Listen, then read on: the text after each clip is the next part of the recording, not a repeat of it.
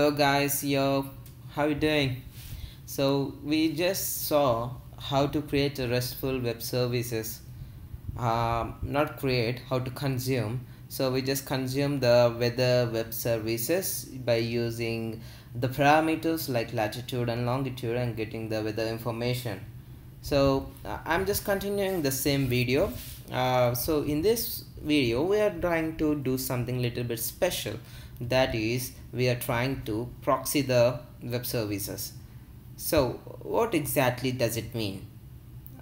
So in extension to the same project, I have a project made for you before, just like follow my previous video on the same how to consume the weather web services using Apache CXF. Okay, so in that video it's really clear on how to consume. So after you consume, I have two methods to implement, that is by using the console Java application we can do that. That is in this way. Let me just quickly show you again. So when I right click and run the program on Java application, it asks me for the latitude, give some value, and the longitude, and it will give you up the weather service, whether it is clean or clear sky, whatever. So based on the latitude and longitude. So this is what we just saw on how to build. Now we are going a step forward.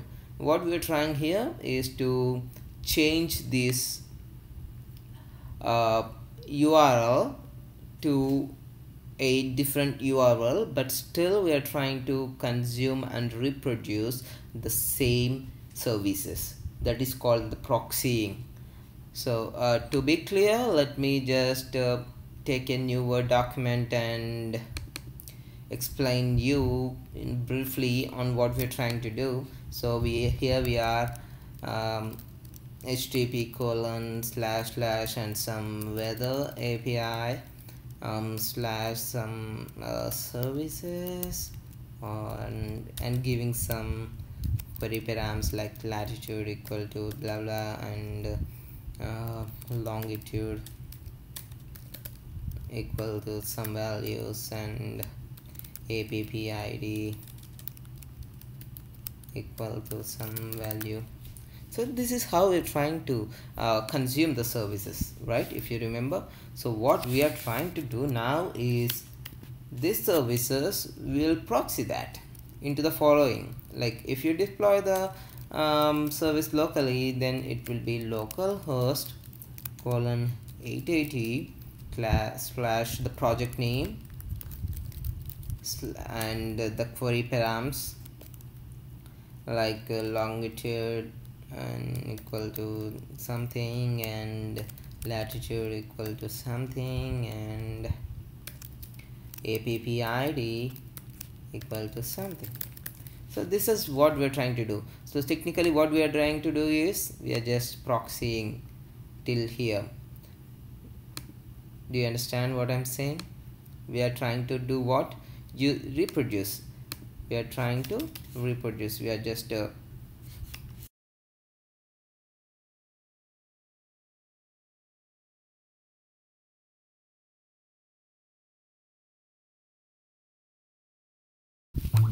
so this is what we are trying to do. We are just changing the host and the address of the services from that service to this service. So technically behind the scenes we are consuming all the services, and we are reproducing them using our own customized URL.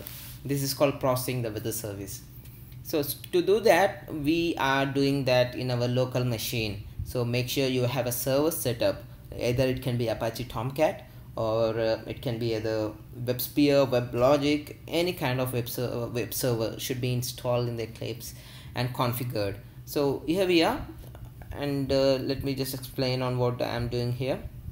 So we have just seen this console application. Don't worry about that, but make sure you just append the project. I mean, just put the new controller over here, first I named it as a first controller. So in this class what we're trying to do is we are still taking the values of latitude and longitude into the string, and this is a servlet.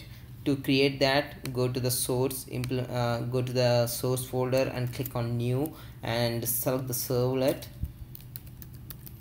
So you'll get the servlet when you click on that, and give the first controller name over here, and the source folder would be the same. So this is how you create a servlet, and then you'll get a bunch of code over there, and just try to remove everything in between the do post and the first controller class. We don't really need those methods, so just remove them or delete them. Then in the do post method, we'll take everything we need, like we are taking the latitude values into the string latitude and longitude values into the string longitude.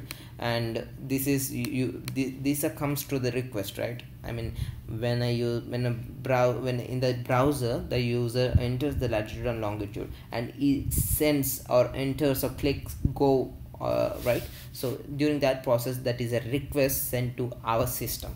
So we are taking the values or parameters from that request. So we are using a request.get parameters, and we are taking the latitude and longitude, and then I'm just printing out in the console for the validation. And also I'm getting setting the values from the session to the session. So here what we are doing is in the request.get session and setting the attributes to latitude and longitude. So this will be remains throughout the session is expired. So in this way we set both the values for the latitude and longitude, and we are creating a object for the previous class here, because we just we are using the URL, right, and passing the parameters to the URL. So we are calling this object and this method over here. By calling this, we will run the service behind, and we will try to grab that output using the response got set content type to the application translation JSON. So here you can have various formats like XML and plain text and whatever you want. It should support, I guess. And response.get content type will be setting the content type, and printing the output is as simpler as writing the print writer. Print writer is something which will be used to print on the page, like on JSP mainly. So we are using the print writer out equal to response.get writer, and just printing the stuff, and flush will it will completely do the process. And after that, we are having the output, and we need to grab that output into the web page. So we are redirecting to the output.jsp, and the main point is that you need to have a index.html written. So index.html is something, it acts like a welcome page for our web application. So this is really simple, like just having a h1 tag over here, which you can see, and two values, latitude and longitude, which takes the values from the web page, and when the user clicks on submit button, it will just go to this action text2.first controller. So it will straightly come over here and takes the values and go to the next class over here, and it goes in here, and here it will consume and reproduce the consume and gives the output. So the output we are printing over here with the local host, and the printed content is still in the out.print, so that we are using in the output.jsp. In the output.jsp, try to put in this little code over here in the try block, that will help you to grab all the content which we are trying to display. In this way we we will get what we decide to do now. So let me run this for you guys. Just right click and run as web server. Okay, and finish. Let's wait for a few minutes, and it's starting. You can see over here you have plenty of all. Here we go. So here the web server itself launched the application. Here it's asking for the values like latitude, longitude, and submit, and there you go. You just proxied the service, right?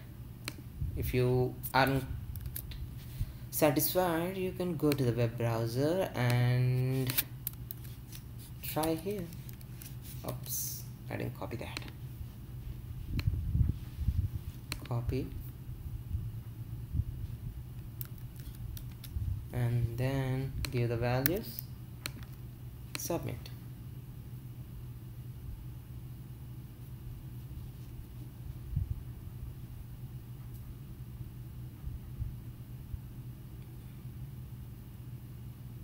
It should work.